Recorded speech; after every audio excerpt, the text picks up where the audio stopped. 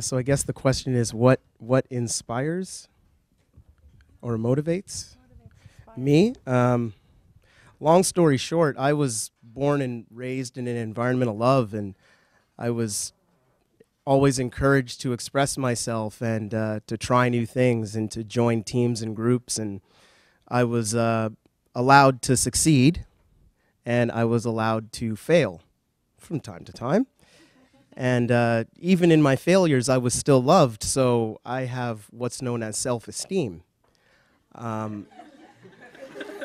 It's true. And here's where the clincher. I think I'm special. So because I think I'm special, I don't really think that the rules apply to me. Because I'm never going to go out of my way to harm another human being. I'm never going to go out of my way to damage property. And I really go out of my way to not lie. Sometimes I have to be brutally honest, even about myself. And when there are forces in the world that are preventing me from achieving my own happiness, and when there are forces in the world that are preventing other people from achieving their own happiness, let alone existing in a state of love, it really bothers me because we're spending our money and we're training people to make other people suffer. And I have a problem with that. It really hurts my heart. And then you do research on it and it hurts your mind as well, because you realize that there's facts and statistics to back up what's hurting you. And I've been that way my whole life, from at least in kindergarten I was that way. And there's all sorts of millions of role models in the world that you can latch on to see what happens when you stand up against injustice.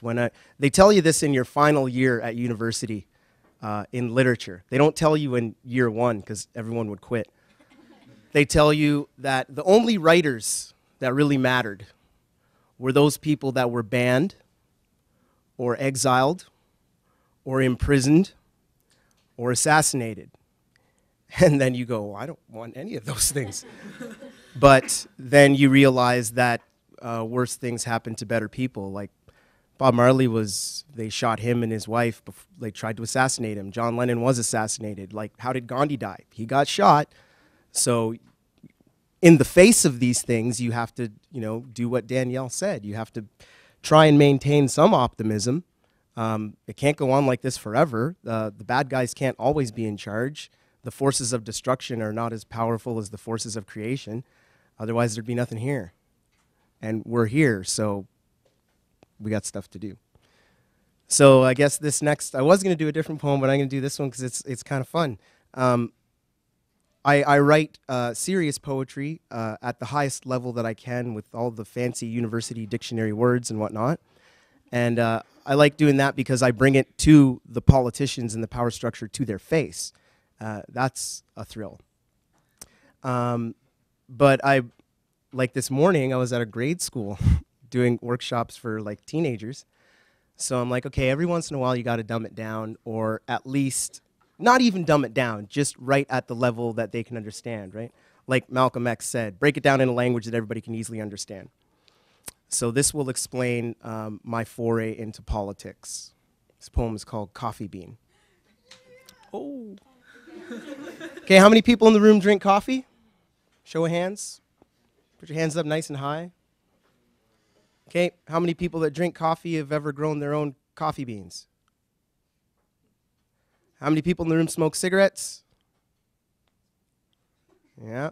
How many people that smoke cigarettes or cigars or tobacco or pipes or whatever have ever grown their own tobacco?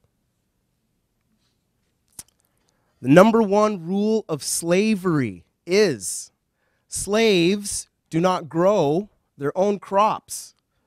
Not for food, not for medicine, not for pleasure, not for profit. That's the number one rule of slavery. Slaves do not grow their own crops. Not for food, not for medicine, not for pleasure, not for profit. And anybody here, if I gave you a green coffee bean, which is actually a coffee seed, would you be able to take that green coffee bean, which is actually a coffee seed, and put it in the earth and give it the water and the nutrients and the sunshine and the air and the time that it needs to allow itself to turn itself into a coffee tree. And if you could, take that green coffee bean, which is actually a coffee seed, and put it in the earth and give it the water and the nutrients and the sunshine and the air and the time that it needs to allow itself to turn itself into a coffee tree, how would you induce that coffee tree to produce you coffee beans instead of coffee seeds? Does anybody know? You're all addicted to a psychotropic stimulant that you have never ever grown and you have never ever seen. Does that sound like slavery to you? Sounds like slavery to me. You wake up in the morning to a bell or a buzzer or a machine. You run into another room so you can go to another machine so you can filter hot water through your coffee beans so you can have your cup of coffee in the morning because you're addicted to caffeine. You are addicted to caffeine. You're addicted to caffeine. You're addicted to caffeine. You're addicted to caffeine. You're addicted to a psychotropic stimulant that you have never ever grown and you have never ever seen. Does that sound like slavery to you? Sounds like slavery to me. You get into another machine which takes you from point A to point B, work or school, wherever you're supposed to be. You sit down in front of a radioactive computer screen and instantaneously your brain has a chemical craving, a reflex reaction to desire for nicotine. Is it 10:15? Is it 10:15? Is it 10:15? Are you going to Tim Hortons or Timothy's or Second Cup or Starbucks? Will you please get something for me? A double, please, because I'm jonesing. I need my fix. I need my caffeine and my nicotine. Won't go back to work without caffeine and nicotine. Can't continue my day without caffeine and nicotine. Won't finish school without caffeine and nicotine. Does that sound like slavery to you? It sounds like slavery to me. And some people have the nerve. Some people have the gall.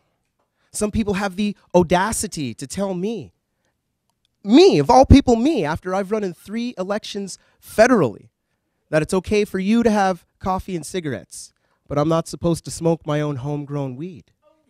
Does that sound like slavery to you? Well, it sounds like slavery to me.